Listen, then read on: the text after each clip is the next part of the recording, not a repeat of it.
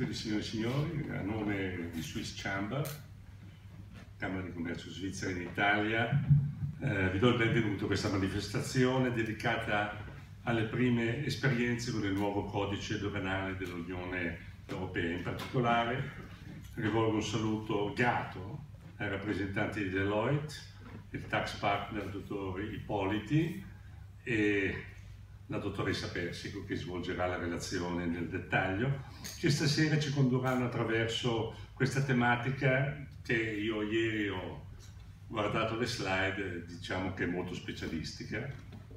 Siamo riconoscenti a Deloitte di averci proposto questo tema, di essersi messi a disposizione per svolgerlo, in quanto se Swiss Chamber intende svolgere attività di servizio in favore degli operatori economici d'Italia e Svizzera, e evidentemente noi lo intendiamo, deve necessariamente affrontare anche temi più specialistici.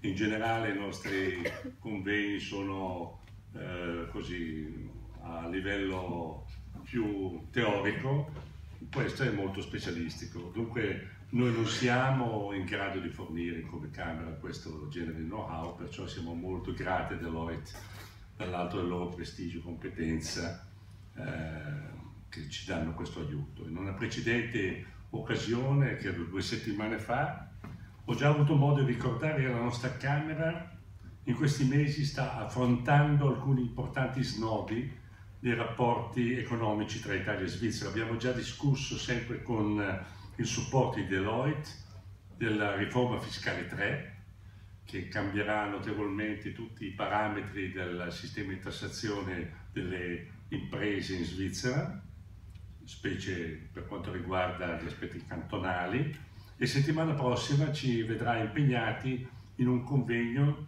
sul tema delle prospettive per le banche svizzere sul mercato finanziario fiscale, alla luce della presente situazione economica e successivamente alla ben nota intesa fiscale che ha abolito il segreto bancario per stranieri non residenti.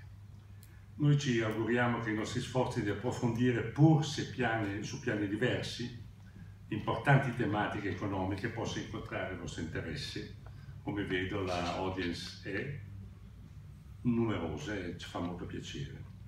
Stasera dunque si tratterà del tema delle prime esperienze con il nuovo codice doganale dell'Unione Europea. Non posso certo addentrarmi negli aspetti tecnici delle questioni, che sono un po' il sale di questa serata. Credo però che nel contesto del tema di questa sera sia utile ricordare innanzitutto che anche in un mondo dove gli aspetti finanziari e fiscali svolgono un ruolo importante, l'interscambio commerciale tra 2 paesi è della massima importanza ed è quello che dà sostanza al rapporto. Come sappiamo, l'interscambio italo-svizzero è notevolissimo.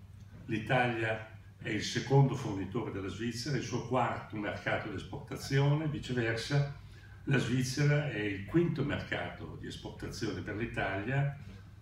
Pensiamo anche al numero degli abitanti, cioè essere il quinto con 8 milioni è una performance notevole, e occupa il 9° posto tra i fornitori di questo paese.